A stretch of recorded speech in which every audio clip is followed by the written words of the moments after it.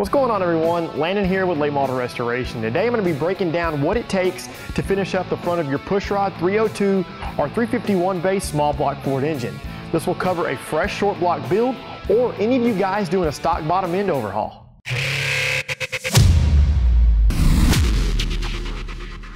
In order to have a complete motor, you need a water pump, timing cover, and the related parts to finish the job. I'm going to run down the list of parts needed for the front end of your 302 or 351 engine. First, you'll need a water pump, which will be available in either a stock flow or high flow configuration and manufactured by either Ford Racing or Edelbrock. Gaskets needed for this application will come from industry leader Felpro, which will include the timing cover gasket, front main seal, 3 different gaskets depending on the water pump application, and the bearing front oil pan gaskets if you didn't go with a one-piece oil pan gasket. Covering the front of the engine will be a high-quality timing cover from Resto. There is 2 offerings available covering either carbureted or EFI applications and will fit 302 or 351 based engines. To bolt all of that up, Resto offers an exclusive timing cover and water pump bolt kit. This is by far one of our top sellers and is manufactured by ARP and features a black oxide coating. Lastly, you'll need a harmonic balancer. 50 ounce or 28 ounce imbalance options will be available, as well as a Ford Racing balancer, which will feature a removable counterweight for applications requiring a neutral balance. If your engine was custom built, you'll definitely want to check with your machine shop that did the balance work. Follow along, guys, as we walk you through the steps on installing these front accessories on your 302 or 351 short block or factory rebuild project. In this particular video, we used ARP hardware, Felpro gaskets, Resto, and Ford Racing components to assemble this portion of our 302.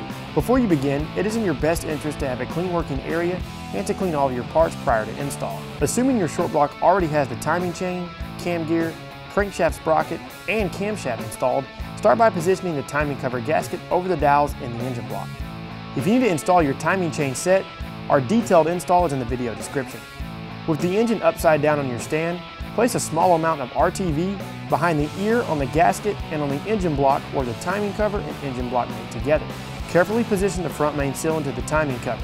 This can be done using a 2x4 and a dead glove. Be sure you evenly tap the front main seal into place. Take this time to clean the inside of the timing cover with quality brake clean to ensure it is 100% clean.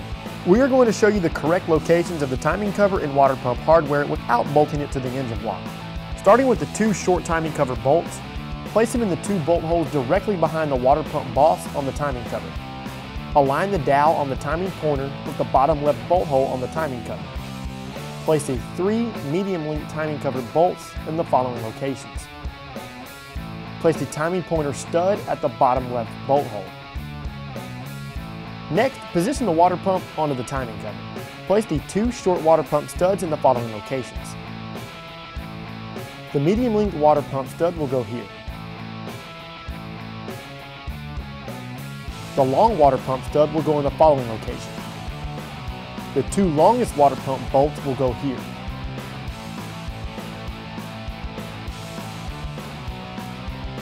The short length water pump bolt will go in the following location.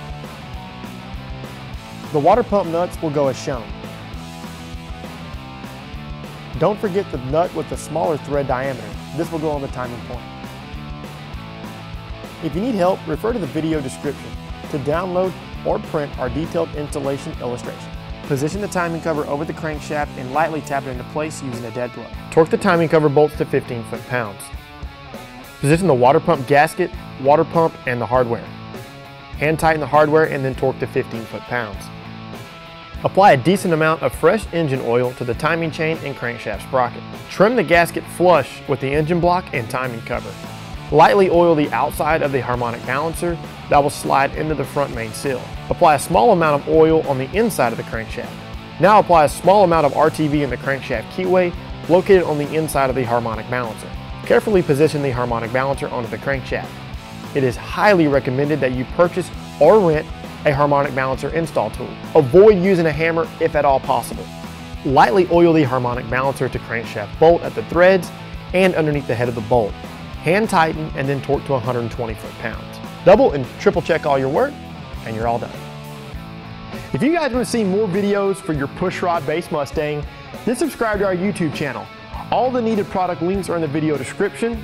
Don't forget, grab your water pump and timing cover accessories for your 302 or 351 from latemodelrestoration.com.